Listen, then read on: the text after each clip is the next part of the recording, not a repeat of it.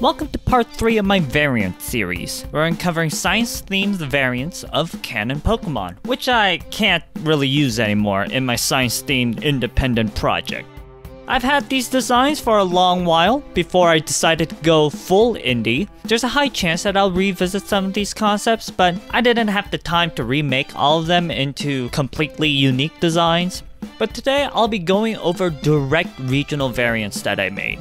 To clarify, regional variants is a concept used in Pokemon since the 7th generation, where older lines are referenced in a new design, but they have a different flavor added to them. In our world, we could call this divergent evolution.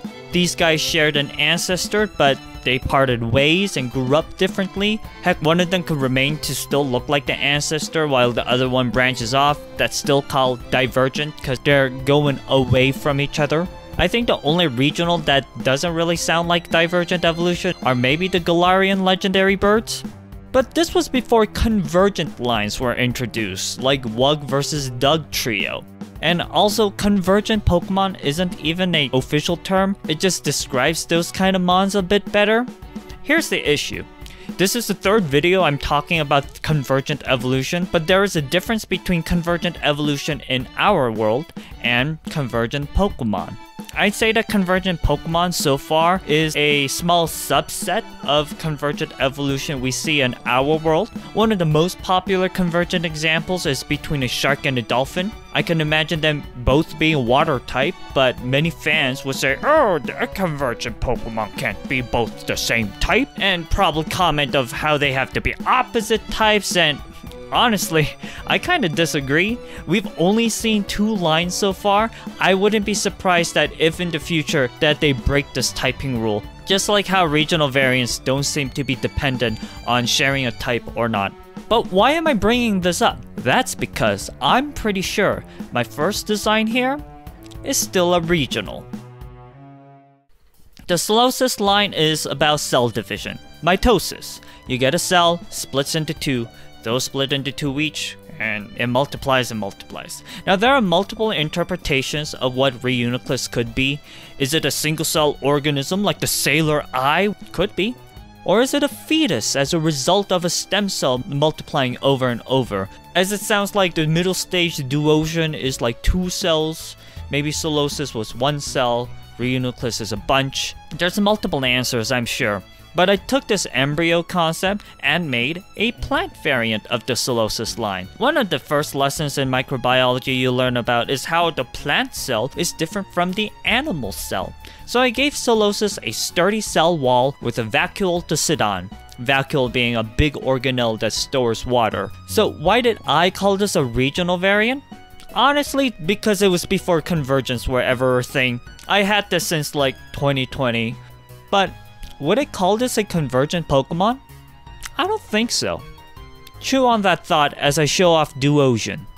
Weird funky shape, right? It's kinda making stuff a stem, and that's because this line is based off of plant embryonic development, how plant babies are made, in other words seeds.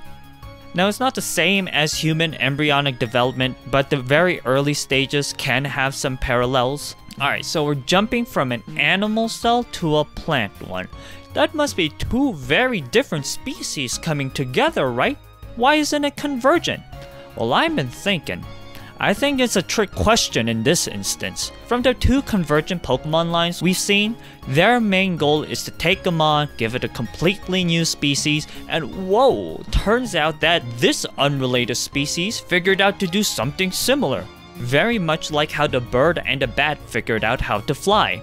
But the spirit of convergent evolution from our world is that what defines species being unrelated is if there was an ancestor that shared the trait or not.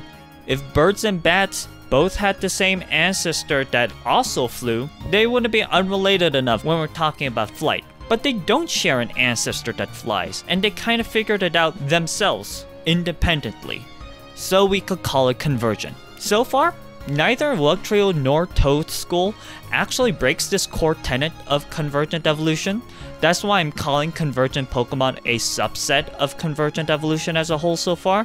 So back to the Solosis line. Despite being an animal versus a plant, which are usually very genetically different, who are from completely different kingdoms? Has there been an ancestor that goes under mitosis like they both do now? If I say no to this question, this would make this a convergent mod. But in this case, there most likely was an ancestor that went through mitosis before splitting off between the kingdoms.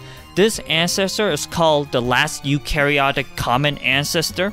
Eukaryotes encapsulate animals, plants, fungi, other unicellular fellows, basically anyone that's not bacteria or archaea.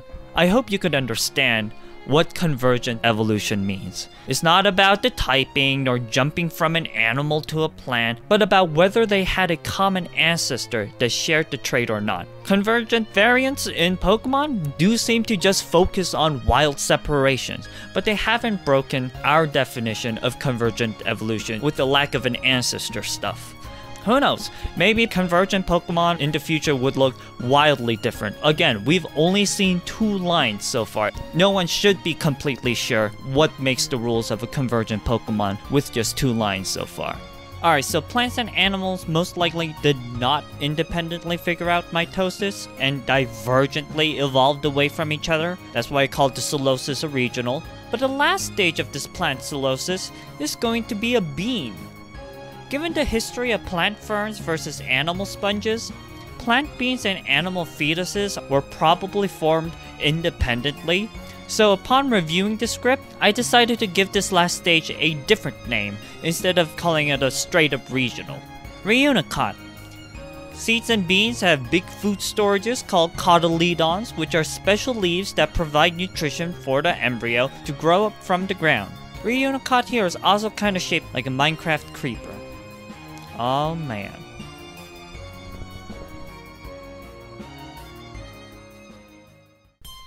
Honestly, I don't know if I'll be redesigning that line for my project, as the plant cell reference really works well with the complementary animal cell line, but this next concept is something I wanted to include one day. Fractals are geometric recursions, a shape that has similar features again and again as you zoom in. So I took a look at the coach snowflake. Making a coach snowflake is simple. Take a side, take the middle third, and add an equilateral triangle as big as that third. And then you repeat. If you start with an equilateral triangle, you can get this pretty snowflake. If you do this an infinite number of times, no matter how much you zoom in, it will still resemble the previous iteration, thus making it a fractal. Now, drawing this would be a nightmare, so I just did the second iteration in my cryogonal regional. My version has them being an ice psychic type. As mentioned earlier, I do want a fractal mon somewhere in my project. It most likely would be a coach snowflake, as having more ice types can't hurt, but we'll have to see. Alright, so this next design was recommended by PugWafflez through my Twitch stream last year. They recommended the Tiktaalik, an extinct bony fish that is thought to be a link between fish and land-dwelling vertebrates. When I was notified about this topics, I thought this would be a cool variant for Relicanths, which is based off of the coelacanth, an old species of fish that's thought to be extinct, but they're present again. Those kind of species are called Lazarus species or taxon, depending on how broadly we're defining the group. Tiktaaliks aren't Lazarus, they're just extinct by now, but they are old. And while I could have made this a fossil mon, I just wanted to draw a flat geezer fish, which you can see here as a water ground type. Go Grandpa, go!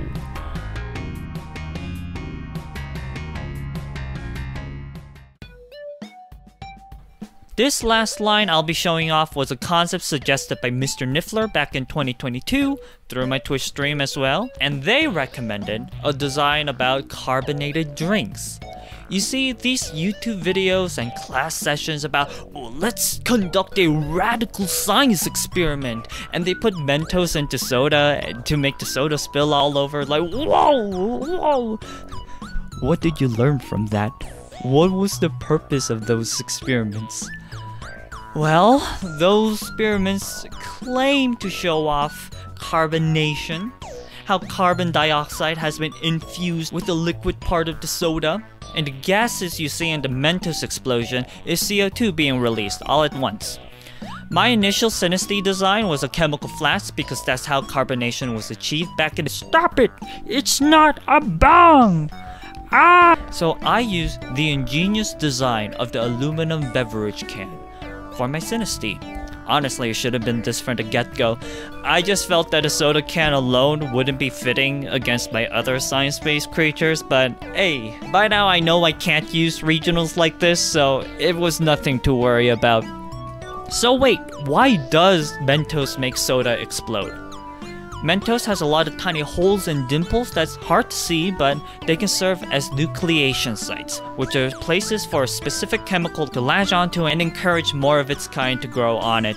In this case, we're talking about CO2 gas growing into a bubble, which would become large enough to escape the liquid. Adding something like Mentos, which has a lot of nucleation sites, makes all of that happen immediately, violently disturbing the liquid and landing the soda all over the place, making a very sticky mess. Anyways, get an old glass bottle and you'll get a fizzy poltergeist. They be spilling and making a mess all over themselves.